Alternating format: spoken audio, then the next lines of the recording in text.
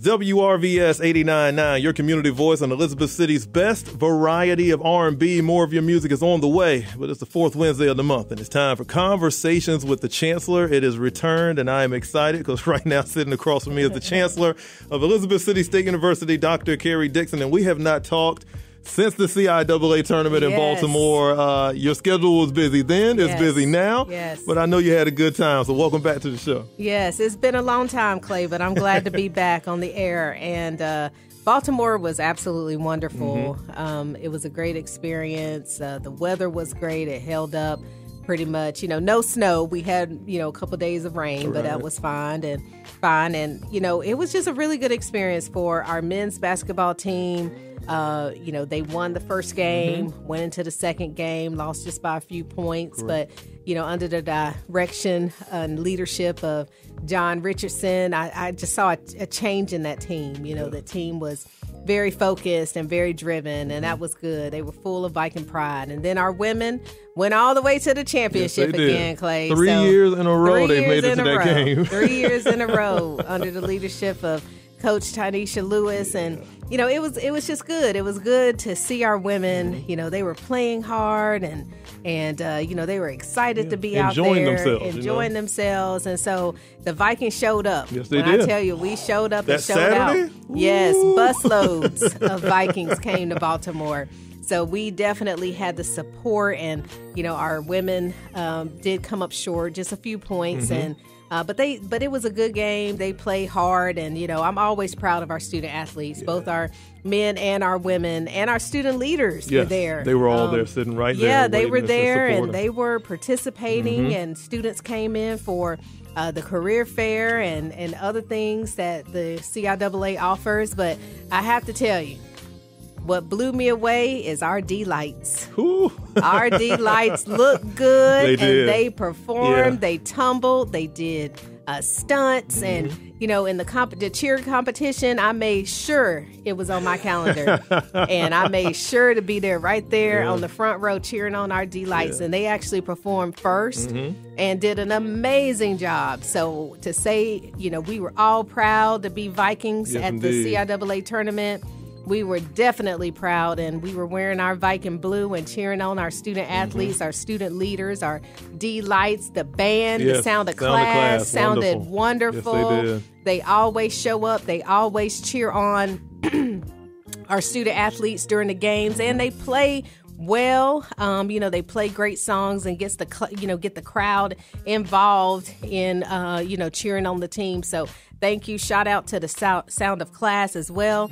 And, it's just good to see alumni. I saw a lot of alumni. I'm sure you did. Yes, and you saw some that I haven't seen in a while, at some of the events that I had to attend. But as I mentioned, CIAA is work for me. I have it's not a vacation. No, I have an 8-page itinerary. Every day schedule, every events every day. Now, one thing that made it different this year for the CIAA is I actually had to leave on Wednesday, Clay, and fly to Raleigh. That's right. I had to leave in the middle of the CIAA tournament and fly to Raleigh for the UNC Board of Governors meeting. But it was for a very important reason. Okay.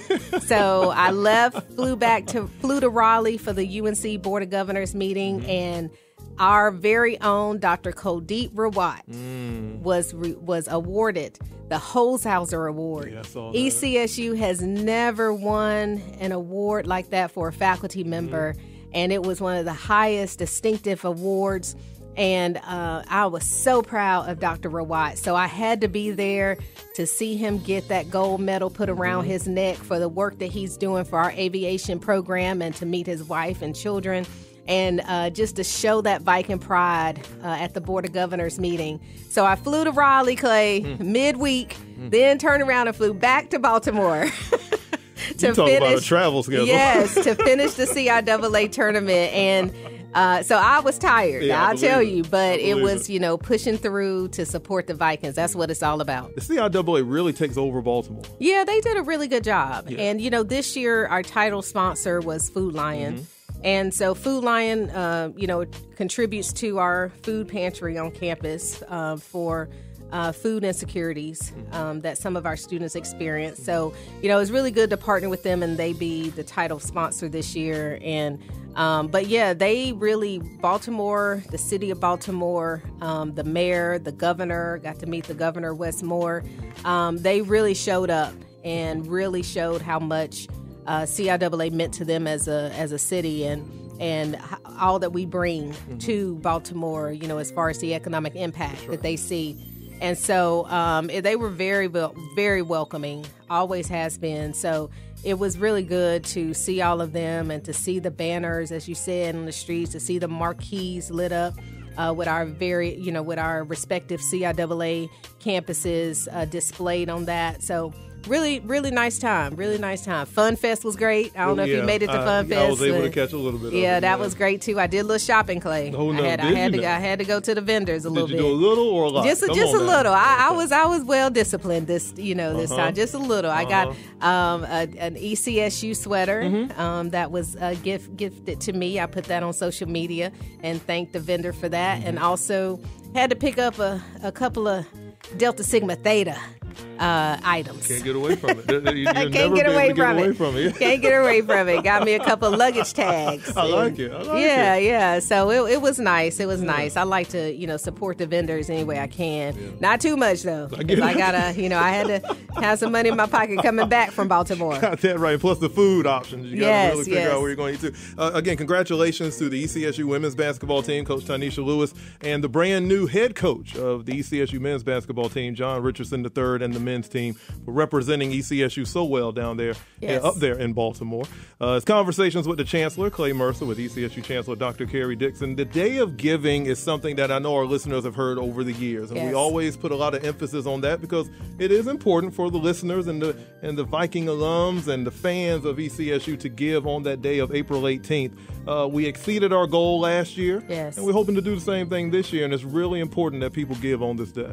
Yeah, it's very important. Day of Giving is one of the most important days that we celebrate, because this is an opportunity for our donors, our friends of the institution, our alumni, sponsors, various partnerships from whether that's corporate or independent small businesses to give back to ECSU. But more importantly, the funding goes towards student scholarships.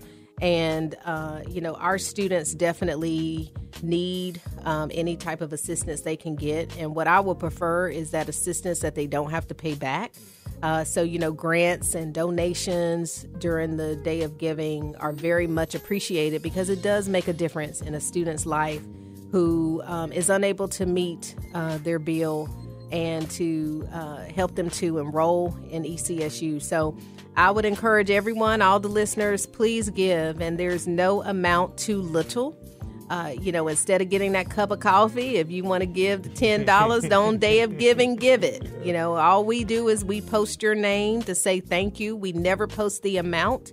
So give from your heart and help a student at ECSU with their education and completing their education.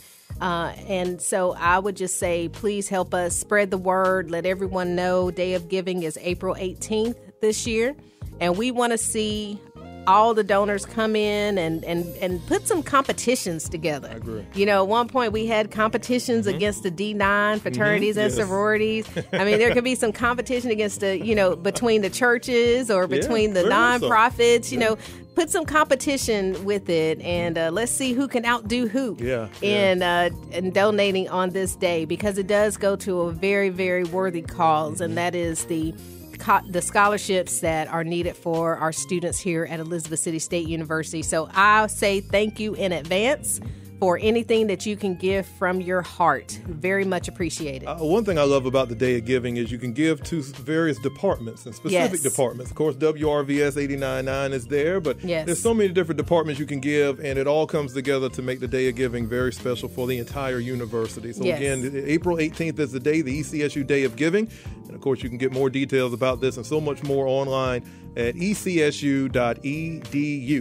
Conversations with the Chancellor here on WRVS 89.9. ECSU Chancellor Dr. Karrie Dixon is with us right now. And Founders Day is something that we want to kind of talk about because there's always a lot of great people that come in for the Founders Day. Not only the gala, but of course the convocation is special too. And I know you have a good time anytime because everybody comes and they enjoy themselves at the gala, but the convocation was very special too. I enjoyed that whole event, and we haven't had a chance really to talk about it. So tell us a little bit about your experience with Founders Day. Yeah, Founders Day was absolutely amazing once again this year, and we had Founders Day on that Friday before the gala, and Superintendent Otis Smallwood was our keynote. Yes, our keynote. Yeah. And it was so good to welcome him back home and to celebrate 133 years of existence here at Elizabeth City State University. So we were just so excited about that. It was a great convocation. Dr. Smallwood gave a wonderful, inspiring message, talked about his childhood and talked about what ECSU meant to him. From the heart. From the heart, yes. And his career and his successes now. And he's leading Bertie County and as superintendent, and he's doing a wonderful job. So we're so proud of him. And then the next day, Clay, we had a magnificent time at the Founders Day Scholarship Gala. Yeah. And, we set a goal of raising $161,000. And we exceeded our goal. Great. That is the grand total was $162,150. And we were so excited. So it's so good that we had a wonderful turnout. And I'll tell you, I was a little concerned because it was raining. It was raining hard that night. Weather can kind of... weather can definitely change people's minds. They're like, I don't know if I want to go out in that rain. But people showed up, and it was wonderful. The room was packed. We had over 400 guests, and they were all there in support of our honorees and in support of raising money for ECSU. And let me just tell you some of our honorees. I mean, very, very distinguished group of people. And so we had Phyllis Elmore from the class of 82 was honored. We had Senator Warren Daniel, who was honored, who also has a daughter who's a graduate of ECSU, our aviation program. We had Dr. Lenore Jarvis Mackey, class of 1966 in the house, looking fabulous. Yeah. We also had Senator Gladys Robinson, who has been very supportive of HBCUs. We had Mr. James Swimpson, the class of 62. Now, he was unable to be with us. He was recovering from an accident, but his daughter was here. Nice. And so she spoke on his behalf, and we're so proud and so happy and just continue to pray for his healing and his getting better, his recovery.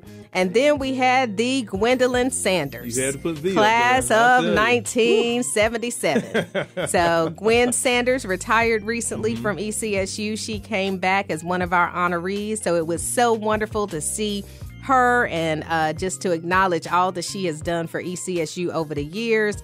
And so just a group of honorees were just a very distinguished but amazing group of people who champion ECSU no matter where they are and have always been so supportive of Elizabeth City State University. So it was so good to award them with the Chancellor's Legacy Award, and they were just a beautiful group of people. Conversations with the Chancellor, and right now I'm excited because when I first heard about the Blueprint Tour, I was like, that is a nice ring. It's a nice name. It works very well, and the ECSU Blueprint Tour has already made a couple of stops.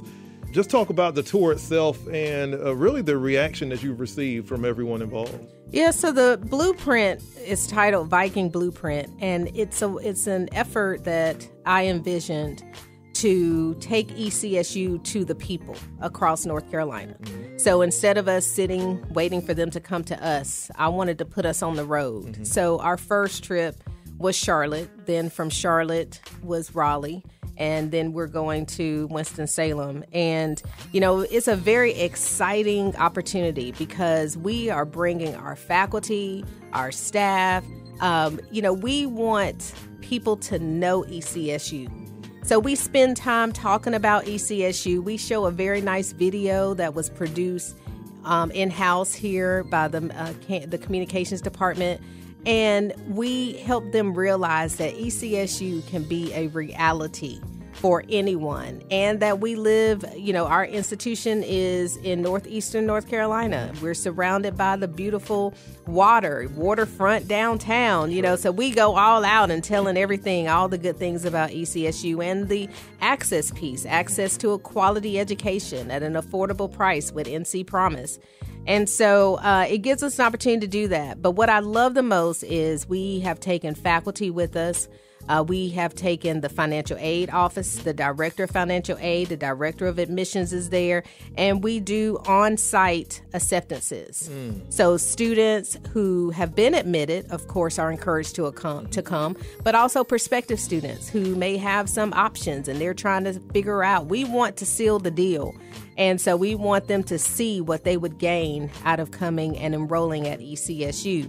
So I'm very happy that our faculty and staff stepped up. We had tables by departments and academic programs, and faculty were there to answer questions on the spot. We had our police department represented for any families who wanted to know about campus safety and security.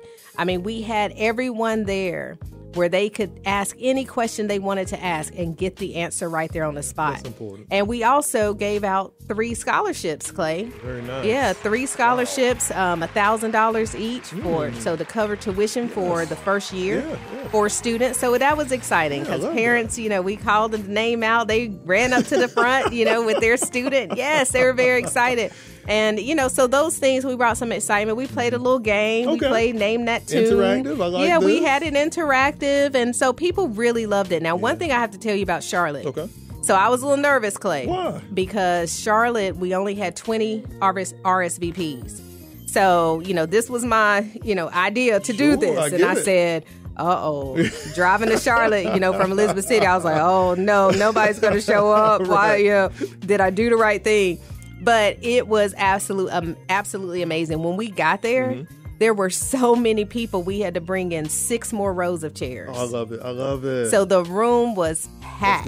That's great. Standing room only. Yeah. And so Charlotte really showed out. And so it was great, though, because as parents and our prospective students were leaving, I said, well, how did you hear about it? They said, the radio. Very nice. The radio, nice. Clay. I love it. So radio we made sure, yes, the radio. So we made sure to put, that's great. Advertise on the radio. Yeah. We advertised on social media. I did a video inviting people, letting them know that I was going to be present. So if they had any questions for me. And so it turned out great. And that's part of our effort to grow enrollment for North Carolinians. We want to focus on growing our enrollment in state. And so taking ECSU on the road, the Viking Blueprint was the best way to do that. And we're going to do it again in Raleigh. This one's going to be transfer student focused. And we're going to be working with Wait Tech in Raleigh. And we're going to, set up very similar that we've done before for undergraduates, for transfer students. So this is going to be very exciting and very beneficial to us and to the prospective families that we're trying to introduce to Elizabeth City State University. It's almost like taking the Welcome Center on the road. On the road, and letting people exactly. experience it at their community and their location as opposed to them having to come here. We're taking it to them, and I'm happy to hear that the Blueprint will continue. And it'll be interesting, and it's probably a little extra to be thinking about down the line. But, of course, Raleigh and Charlotte and Winston-Salem, are there other cities within North Carolina that we're interested in taking the Blueprint to? Is that something that we've thought about here? So, we want to do this again in the fall, and we're going to look at the reason we chose Raleigh, Charlotte, and Winston-Salem is because we looked at the data to see where are our students coming from across North Carolina, and those 3 were the top 3 areas that our students are coming from over the last 3 to 4 years. And so we wanted to focus there, but also what was beneficial is when you go to Charlotte, Raleigh, Winston-Salem, you also think about those surrounding counties. And we wanted to make sure we were in a location where, there were counties that were surrounding counties that were less than 30 minutes away. Sure. So we have students who came from Gastonia and students who came from, other areas around Charlotte, around Raleigh. And so we are, really focused on putting ECSU on the road, as you said, taking the Welcome Center out there and letting people see it. And so we will do it again. Mm-hmm. I love it. It's a wonderful tour, and I've been watching on social media all the videos that you have done personally, yes. and then the videos from the actual event, and I love what I see. So it's a beautiful thing, and I think it's very, very helpful. So I'm looking forward to seeing the future of this one. I think it's going to be great, yes. and I'm so happy that we're able to take ECSU on the road and let yes. people experience it right there in their home community. So it's a beautiful thing. Conversations with the Chancellor, and Chancellor, we are coming to the end of today's show, and this is usually the time where I give you the microphone, and whatever's on your heart and on your mind, just talk to the listeners a little bit and let them know what's happening in the world of our wonderful Chancellor. Yes, so great things are happening at ECSU. I'm very proud of the progress that we have made over the last almost 6 years, Clay. It'll be 6 years for me, April 9th, when I started as interim. So we've come a long way, and it's because of the support that we have from our listeners, from our alumni, from our community, our friends of ECSU, our faculty, staff, and students. Thank you so much for always being there, showing up, and supporting ECSU. And I just encourage everyone to definitely give back. Mark your calendars for April 18th. Give back on our Day of Giving. And as Clay mentioned, WRVS serves a great role in our community with information, with music, with interviews and other things. And they are one of the options where you can donate to directly. And you can you can determine where you want your money to go within the university. And a lot of these areas will turn the funding into scholarships for students to support our students as they volunteer or as they work in the various areas, and then also for gap funding to seal the deal for those who need that money that their families may not be able to afford to give in order for them to return to school or to even come to school. So please continue to help us. And like I said, your name will be listed, but the amount you give will not. So anything helps, everything helps, and just give from your heart. And again, thank you for your support for Viking Athletics. Thank you for your support of Viking Academics. Thank you for your support of Vikings, doing things with you in partnership. If you have a small business, if you're an entrepreneur, I'm sure at some point in time we have done some business with you or will be doing some business. So thank you so much to everyone who supports ECSU. I am very thankful, very grateful for ECSU and for all the things that we have accomplished, and I look forward to accomplishing even more in the future. Viking pride. Yeah, I love it, man. And again, listeners, we want to thank you for serving this radio station and supporting this radio station for over 38 years. We just celebrated back on March 18th, our 38th anniversary. And when again, Day of Giving is coming up, and we want you to support the radio station as well as everything that you love about ECSU. Chancellor, there was so much to talk about, but when you return next month, Viking Fest is on the horizon. Yes, commencement is goodness gracious. Yes, there's so much coming up. So many great things. But we'll have a lot to talk about. Thank you so much for making time for us. And I know the listeners appreciate it. We appreciate all you do. And we'll catch up with you next month. Definitely. Thank you, Clay. Look forward to talking to you all again next month. Yes, indeed. Now, listen, listeners, I have the beautiful ones from Prince coming up right after this. So make sure you stay with us here on Afternoon Delight Radio Show.